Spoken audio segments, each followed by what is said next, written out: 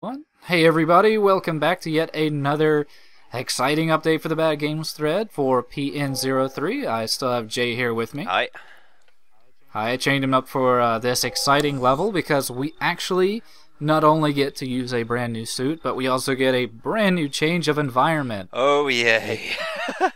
It won't be white corridors this time. No, we're actually going to be going back outside. Seems we have to destroy another enemy core, which after last time, I'm not too worried. I have good feelings. Let's see how long those last. In the brown. In the lovely brown. Look at just really using the GameCube's color palette to its full potential of brown. Yeah. Also, we get some brand new enemies. These flying enemies. What were they called, Jay? Weisberg. Yeah, there's no apparent flower name. Or if there is, I can't find it. Now, they're actually kind of nasty. Yeah, they, as you've probably been able to tell, they move very quickly and erratically, and they do quite a bit of damage with their massive ass laser. And for the main benefit of the particular suit I'm wearing right now is it has a lot of defense and not great offense. But it does have some interesting energy drives. Such as, you said that one was the Griffin? I believe so, yep, that's the Griffin. You know, all the AoE burst attacks that a Griffin does. It's good for up close. It's good for taking care of larger groups. As you can tell, it takes care of these Berks at a fairly good pace, and it's actually pretty cheap. Unfortunately, it doesn't have a lot of range. Yeah, it has piss all range, and in a game where getting near something and having it explode in your face is apparently common game mechanics, that's kind of a detriment. And this is the Tengu. Also, the tank is very inappropriately named for something so heavy and nasty. Yeah, it's the Gardenia. Yes. The terrible Gardenia. That also, sorry, just to correct you, Pegasus. Oh, Pegasus. I do apologize. Whenever we were doing the test or the pre-commentary, you love calling that one the Tengu. Yeah. But we won't be seeing the Tengu for a while. Yeah, the Tengu is actually the most powerful one. Yeah. The Pegasus is fine. It's good for single targets. Apparently, the lasers from it do penetrate through enemies, but for the most part, enemies don't really line up in the game. Yeah. So also, see how delicate and lithe and lissom the Gardenia is. Yeah. I don't know. The Japanese are sometimes not great with naming things. Either that or they're taking the piss. No, this is a serious game. This is a serious game about dancing and tedium. Butts. All the butts belong to us. Yep. But so yeah, as you can probably tell, out of energy now. This defense armor, not really great in the energy department, and Pegasus honestly uses about a third of your bar. And the suit is fully powered up, so this is as good as this suit's gonna get. The one main benefit that it has outside of defense is that it has a special feature known as automatic. Automatic makes it so you shoot automatically. So it's good to save your finger, but considering that you do really bad damage, it's kind of a trade-up. And these wheeled enemies are the Iris, or Irises. Irises, yes. Irisi. I think it's still Irises, but whatever. Yeah, we saw them at the little intro outdoor area. And they're still dicks. Well, yeah, they're more tedious. Yeah, they don't do a lot of damage. they mostly just throw them at you in large numbers here in a very open arena, and your shots just, well, as they're strafing around, your shots are never going to really connect with them. So you pretty much have to wait for them to rush directly at you, and well, that's kind of why I've gone to this little paddock area to hopefully funnel them in. Especially with the, if I had worn out like the suit from the previous update, honestly they would be going down in like 2 shots. Yeah. But now that they take like 5 shots, it becomes kind of a tedious affair.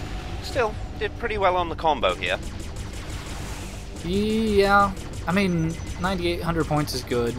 In the end, it's still just grinding trial missions. Yeah. Which is fun to think about, that now after this stage they'll start shoving in canyon levels or canyon maps into the trial missions. So I look forward to doing this over and over and over again. But you know, something caught my eye in this far corner over here. It is a continue, so it is kind of good to get, but now we gotta walk back. So, how about those windmills? yeah, there's some lovely turbine power on unnamed dust planet. I think we might still be on Ode, which I think is what they named the planet at the start. I don't know if it ever comes up. I don't know if there's some evil organization that built the what was it, the Death Star tunnel? Yeah, this is basically the Death Star trench run, only without as many guns. Yeah, and without as much difficulty. More just Tedium. Tedium. Because, as we've already seen, the Gardenia, much like in nature, is a treacherous beast. It just has a lot of health. And while initially it may seem very daunting, especially its attacks may seem very unrelenting and dangerous, in all reality they are just bullet sponges. They don't move, they're not threatening, they are just massive, tedious bullet sponges. Also, they take longer to kill than they actually give you combo for. Yeah, I think they give you about 20 seconds for a combo, and that 20 seconds is already gone, and it's only down to half health. So, about the only benefit I can see, at least from using this particular suit on this particular mission, is that I saved my finger from going into carpal tunnel. Yeah. Which I think fingers can go into carpal tunnel, I'm sure. But the torment isn't done yet. Nope. We got another 40-second long fight to contemplate why this isn't a bad game. Actually, I think I saw a comment earlier on one of my videos saying, "How can you say that PN03 is a bad game? This thing is a masterpiece. It's not tedious or repetitive or shallow or ill thought out. Sorry, I was distracted by the butt. Yeah.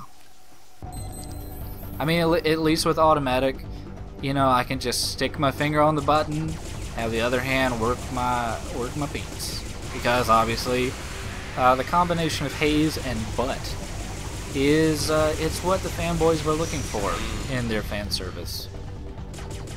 I think after having watched X-Blade enough, that game could do for some more brown and haze. Because, I mean, this game is just doing so well with it. No, I think it needs the invisible iPod that Vanessa obviously has. Yeah. I think they actually stuck in this particular level to make you want more just white corridors again. Because they're like, well, if we don't give you white corridors, we're going to give you brown outdoor shit town. So, you got a choice. And I think the choice is obvious. White corridors. Turn off the game. Oh, yeah. That's a better choice. But yeah, we're actually close to done with this stage. We just had to get yet another Hidden Away continue. 100% completion. All out, man. They're all out on hiding them. Also, we do get an obscenely long corridor. They try to mask it with some height differential, but it's still a corridor. Also, I never noticed it before, but I don't know what those turrets were firing at. They just seem to be shooting at the ground for no real reason. Well, at least that makes even less challenge. Yeah. Yeah. I mean, I guess if I had to expended all my energy drive again, this would have been a hard corridor to go through, but otherwise, look, no damage. That's, I think, 1 out of 6 rooms I actually managed to get no damage on. But, well, they're giving us an energy refill, so I guess that means we're at the core now. Wait, what? Cutscene? Yep. Oh. Apparently, by the expression on her face, we've been ambushed. Oh no! This is actually kind of a dangerous a dangerous instance to be in. They give us 3 gardenias, a couple of Pilzems. Pilzems. Yep. Well, I think they have the machine gun and the missile. Oh yeah, Pilzems. and the peas. Yeah. Yeah, so it's dangerous. They plenty of gardenias to spawn in, and that's why, honestly, it is a good idea, or it's actually really helpful that they did give us that energy refill, because if you're picturing in your mind me standing here just holding down the firing button for like 20 minutes, then you probably have imagined what one of the previous runs was like. Joy. Yeah. Also, we're going to briefly see in a minute one of the Gardenia's final attacks. Yeah, it actually it does something additional as opposed to nothing, which is if you let it live for long enough, as you saw that further one, it will actually split up into a spider bot and a bat. But this is made negligible because if you destroy one part, it apparently destroys both parts. So now we're left with the final boss, Pretty much. which I still managed to fuck up on. But yeah, kind of a dangerous encounter, but nothing that Vanessa can't dance through. But with that, I guess we can take the day off tomorrow, so that's good. I want to thank... she's going to play some Left 4 Dead. Yeah. But I want to thank Jay for joining me. Thank you. See you next time. See ya.